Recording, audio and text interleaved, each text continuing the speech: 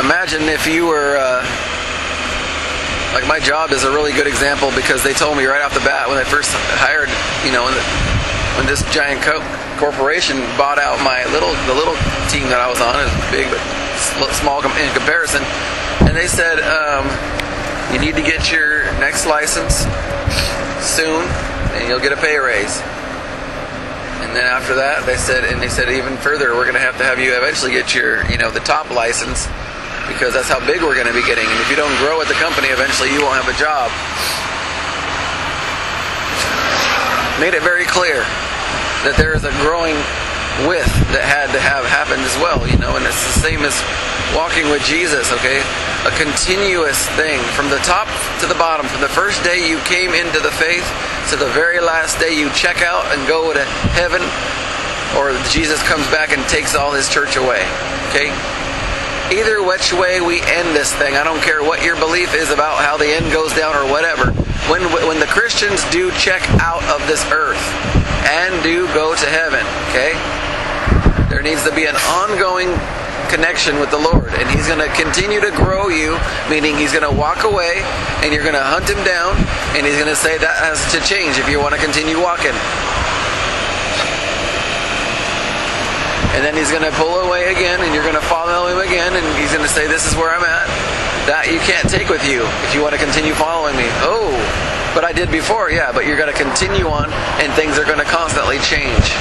There's constant cutting of us, constant conforming us to the image of Christ. He shows us more things that are not fair in our hearts continuously till the day he's going to perfect us. Okay, we all like that sound of we're getting better to be more like Jesus, but like Paul Washer says, that's a death wish. To say make me like Jesus, that's a death wish, because you're going to get hurt really bad in order to bring who you are, the core of who you are, down to a humble, selfless level like Jesus is. Incredible.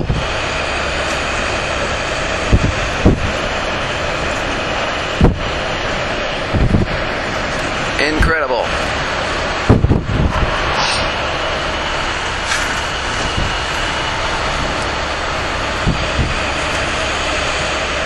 But that is one of the signs of true Christianity. There's a lot of people who have a testimony and then they lose it. They start getting careless, or they start having a lack of knowledge in certain places of what it really takes to hold on. Listen to all this watered down gospel and trying to get people to be comfortable with the religion of the mind, and trying to coax them into their mind and try to reassure them of something they have no sense of reality about. When they used to have reality about it, they knew they walked away from the Lord. They knew God was requiring them to go a certain place. They knew God was requiring something of them, and they knew they weren't willing to give it up. They weren't willing to go with the Lord on the note that he was calling them on.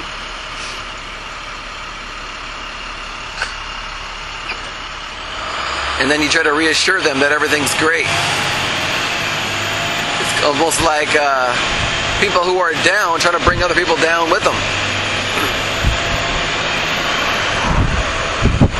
It's like you go to the what's that abortion place called? The Planned Parenthood. And I remember somebody telling me they went there to get something, and they were trying to get her to have an abortion, and she wasn't even pregnant. I mean, these people are trying to bring you down. Talk about repulsive. High pressure to get an abortion, and you're not even pregnant. Talk about nutty, okay? It's like they're so programmed to bring people down to their psycho level. Maybe they already did one, and they feel, they feel bad. And they feel like the only way they can justify what they're doing is watching everybody's doing it, and so they drag hundreds more poor girls down. Are you pregnant? You don't have to have a baby. I mean, it's so much easier. You got your whole life to think about. Blah, blah, blah. And they know in their heart that they've jacked up their life forever. I knew somebody who had an abortion, or they had an abortion and they were about ready to have another one. And I was just like, she's like, well, you don't understand. It's going to mess up 2 years of my life. It's like, first I have to carry the baby, then another year and something for my body to repair again, to go back to normal. And I'm like, okay, and that's worth murdering a baby? You know what I'm saying? It's like, Is there really a trade for this? It's ridiculous.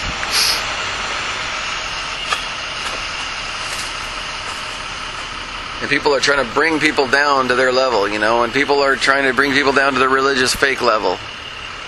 And I'm telling you, we know in our heart what is true. And we need to be listening to those who are going to be telling us the truth that causes us to know Jesus constantly. Continuously knowing Jesus and walking with Jesus. And anybody preaches a different gospel, I believe it is wrong. The fear of God you read about when people weren't being careful, and they make really, really big choices, and sometimes it can cost them their eternity. And that kind of talk keeps us in line. It keeps us from acting stupid. The fear of God cures us from all of our ridiculous thought processes, helps us put our thoughts into obedience of Christ very easily. I said the fear of God cures every problem. Oh, you got a drug problem? Fear God will take care of that, no problem. Oh, we have a marriage problem. No, you don't anymore. You fear the Lord. There's no problem when you fear the Lord. Everything's in perspective now. You're like, I fear God. I know exactly what to do. I'm not going to have to joke around or act like I don't know what's going on. We know, and we do better when we know that we're going to be answering to God for our falseness, because the Bible says we're going to be giving an account for every idle word. How much more the deeds, which is even bigger, So, amen. Religion of the Mind, Part 2. Amen.